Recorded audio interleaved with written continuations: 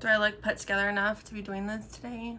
That's what I was just asking myself, like, okay. As I was about to start recording today's video, I was like, I need some lotion. I need some hand cream real bad. My hands are dry. Walking over there, I stubbed my toe on a toy, and then I just wanted to throw the toy against the wall so hard. But I exercised self-control, and I just set it down nicely on that chair. Anyways, my name is Nicole, and thank you for being on my second YouTube video. I'm hoping to do these like every Tuesday or something. Watching my last video, I realized how much I said so hopefully that stuff will get ironed out as we move forward with more videos. But yeah, I don't know, it's crazy. I like looked at my first video and there's like 75 views. I'm like, oh my gosh, 75 people like made an attempt to watch this. That's so interesting. But I also just got a phone call because I was thinking about like what to talk about. It's funny because the whole week I'm like, I could talk about this, or oh this, I could talk about this. I actually forgot something I wanted to talk about too, so I'll have to grab it in a minute. But there's that word again. I got a phone call while I was like putting my makeup on from a friend who relapsed. She started drinking again, and she's crying and really upset and disappointed in herself, and I cannot express like how much I hate the disease of addiction and alcoholism. It is a horrible disease that makes people feel so much guilt and shame when they relapse, and it's really hard for people to come back from a relapse because of that guilt and shame. And our coping mechanism to deal with that is drugs and alcohol. That's what we've been using, and that's our go-to. So to set that down and be like left basically laying naked with shame and everything is really hard for me and people like me. But I really hope that she can break out of it again and give herself another fresh start, and to know that she's loved and to not feel shame, and that shame is the enemy. It is a lie. And I think that the difference between guilt and shame is guilt is what we feel like conviction when we do something wrong. We feel guilty about it. And then shame is telling us that there's something wrong with us. And there's a huge difference. So if you have shame in your life or in yourself, or something, you feel like something's wrong with you, there's nothing wrong with you. But that is a struggle that a lot of us deal with every day. So every day, like one day at a time, just getting better and thinking about or being mindful about what we're thinking and our thoughts that could be triggering us or leading us into feeling more shame.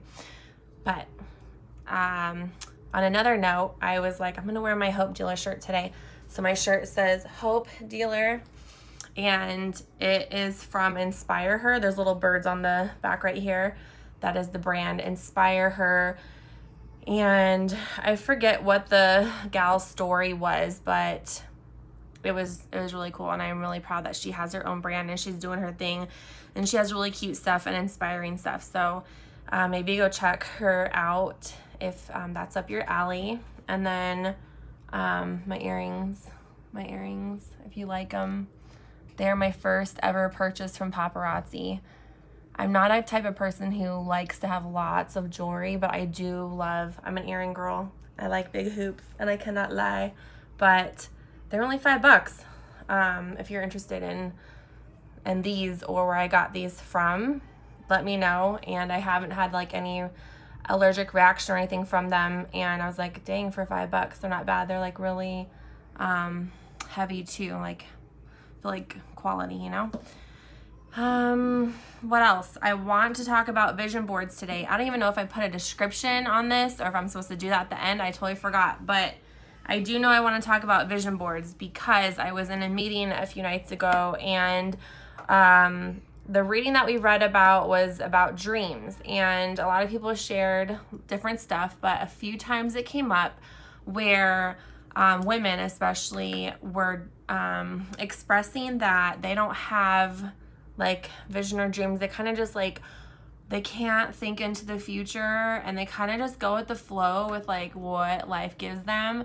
And that is fine, like if that's how people want to be or live. But I just want to introduce something that might be different and more fulfilling and amazing, and I don't know, something that I'm passionate about. And if you're not, that's cool too. But okay, vision boards. So you can have dreams. You can have dreams, oh, one day, like I dream about this, I dream about that, and it's more like, you know, the like fuzzy lights and whatever, like, but vision is like a vision that you have for your life, you know, a vision that I have for my life. And it's more like you set your goals and stuff like that. So that to me is the difference with like just having dreams and then actually having a vision for what you want in your life. I think it is important to have vision. Like, what is the quote or whatever about like without vision or something to that effect, people perish, you know? For my life, I would hate to stay in the comfortable like routine of day to day, you know, go to work and come home and watch TV and go to bed and get up and go to work and come home and watch TV and go to bed. You know, that is a lot of our routine. Like a lot of us have to work and stuff. But what else do you want to have happen in your life, you know? Do you want to take vacations? Where do you want to take vacations to? Do you want to be of service somewhere? Stuff like that, you know? Do you want to give back? How can you be used to better the world?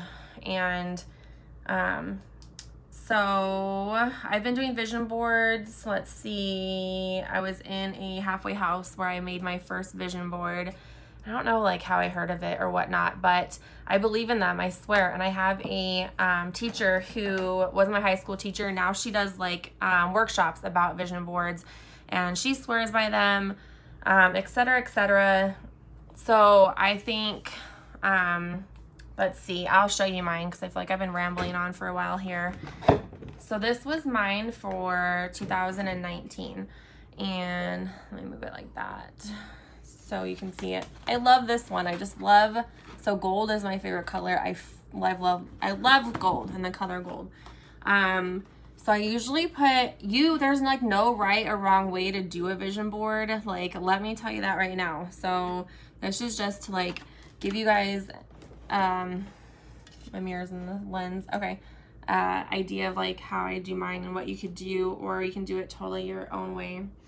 It's so funny because right here it says hunt, and then there was a deer, but my husband needed it for this year too. Year after year, that's his vision. And then let's see. I hear my baby out there crying. I wish they would take care of him while I'm doing this. But okay, so we had on a vision board to buy the piece of land that was next to us. It was like 0.75 acres. So we did that. Check it off, you know? It's like setting goals. I wanted a laptop. And you know what? The laptop didn't happen in 2019, but it was like February of this year, I believe. Finally got my laptop. And I got an Apple. I wanted an Apple, like, because I wanted to be able to sync my phone to it and everything and dream big or whatever, you know? Then my husband got a truck last year. That was awesome. It was new to us, and he needed a new, better truck that wasn't such a gas guzzler. He wanted a diesel, and like the more specific that you can be with your vision board, the better. Let's see, Disneyland, that was on our vision board. I think it was last summer we went. I'm pretty sure it was last summer we went. Yeah, because I was, we had Jerome and I was pregnant. Okay. We wanted to pay off our credit card and our Home Depot card. We did that. Was it last year? No, but it was this year after taxes. So hopefully we keep those beasts paid off. And then we want to have $6,000 in savings. Do we yet? No, but that's okay because we have more now than we did at this time last year, you know. Let's see. I want to paint my vanity room. Has that been done yet? No, but we did paint the boys' room. So anyways, like if I can't find pictures and magazines of the stuff that I want, then I just write it on there. And my husband and I come together and do this too. Usually it's just me, and then I'm like, hey, do you want to add anything, or like, what do you want to do, you know? He's not so much into this as much as I am, but I love baking, so I wanted to make some new stuff. I want to still make those. Travel, land of plenty. Like I want to have plenty. I want to be able to share and give to others or whatever. Yeah, I wanted a rug for my vanity room, which I do have now, which is awesome. We eventually want to do a new tub and shower. We want to get chickens, etc., etc. And then kind of like personal goals, like get more energy, just be you. I love that. Like I want to be comfortable in my own skin and just be myself. So calm and collected, that's another one that I'm still working on, but that's just an idea of a vision board. So this is like what I think, or why I think it's important too, because how I feel or what I believe is that that the Bible says we let's see, what does it say? It says that the Word was with God and the Word was God, and basically like God spoke the earth and everything into creation, right?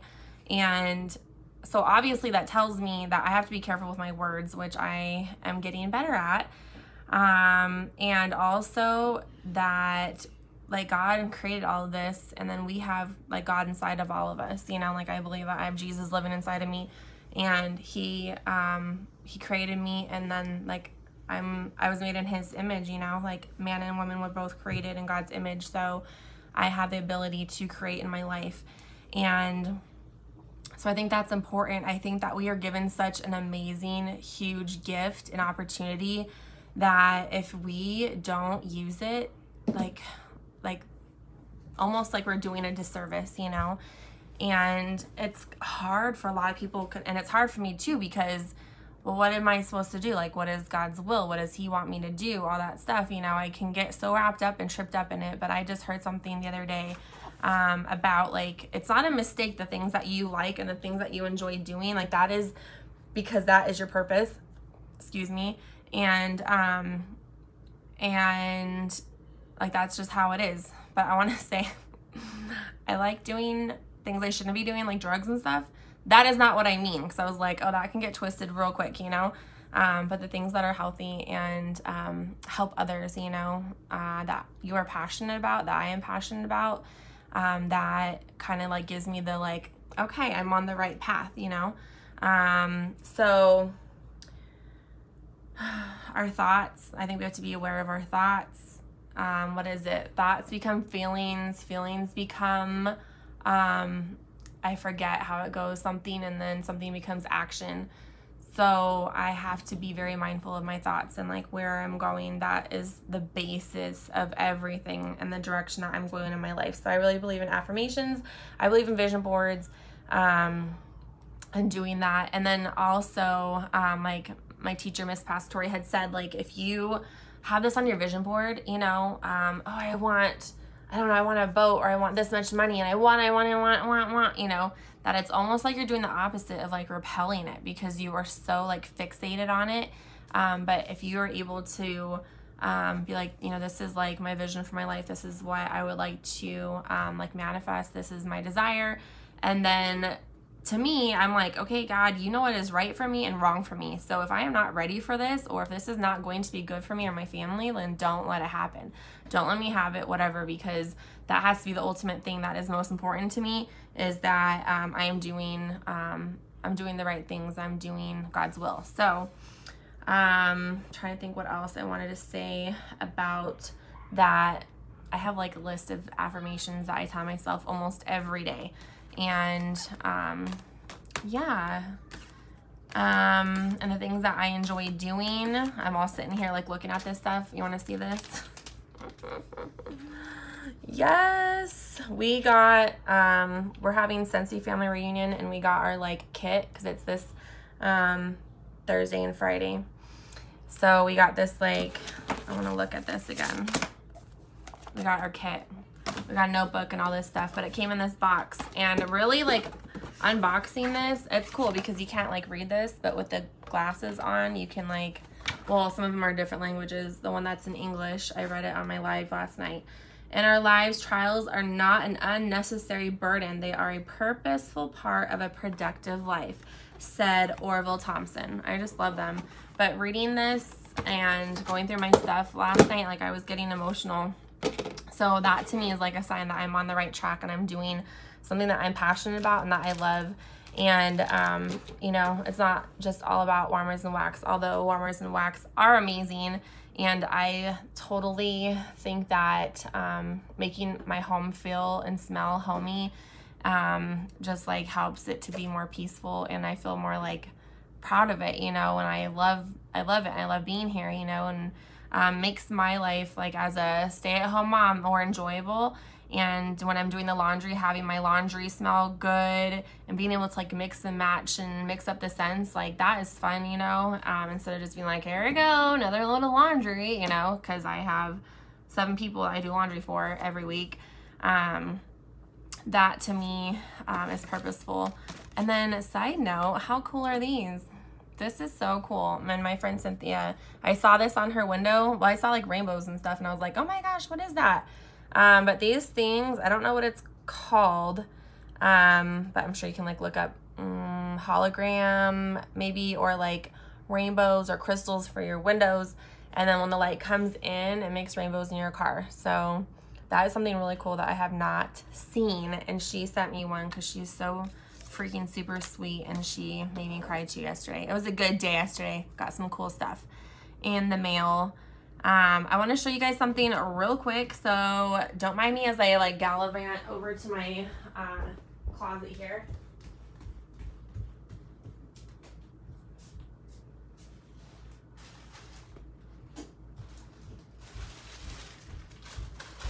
Okay, so I got my Victoria's Secret order, and no, I'm not going to be showing panties and bras. I think that's like not the vibe of this channel, but they had a sale, so I was like, I'm gonna save this and unbox it because I like to do unboxings. I really hope I don't order enough to like be able to do unboxings every week, but it might be like that. I don't know. This is my Carole Baskin shirt, right? I love the color of it and the print, and I cannot wait to wear it. I kind of forgot I had it. But do you see my sweaty armpits? I don't know. Hopefully not. And then so cute and looks comfy, and I love the color. And then I got these shorts because I could use more like pajama comfy shorts to wear around the house, and they look shorter than I'd like them to be. Maybe, I don't know, maybe not. But those are them, and these were on sale. I was like, how do people not want these? How did they go on sale? Mas guac, por favor, extra spicy, whatever. They say cute things. I don't really put peppers in my guacamole. Like, I know Gabe's like grandpa, or even his dad maybe, I forget who it was like, you need to put peppers in it. Did you put peppers in it? I was like, no. I'm like a garlic and onion guacamole girl, not like the spicy guacamole. I mean, I'll eat both, but that's just how I learned how to make it, was with like lots of garlic. And then this shirt I just got because the model that was wearing those like guacamole shorts was wearing just like a regular white tee. So I can't wait to wear it now. I finally unboxed it so I can wear it. What else? We're almost at 20 minutes, so I'm gonna wrap up this video. But if you guys have anything that you like want to see or talk about, and like I could talk about the makeup that I use, and I can talk about lots of things, but if there's something that you want to talk about or hear about or whatever, just let me know. If you are a woman in recovery, hang in there. I know, especially right now with the coronavirus, things are really challenging for us to get to meetings or call into meetings or do video meetings and stuff. Just know that you're not alone, and reach out if you need to reach out. Stay in touch, you know, like, I think we have to be proactive about it, you know, to, be accountable and do things before they get, too bad to where, you know, like we don't know what to do. So So hang in there, and thank you for watching this video.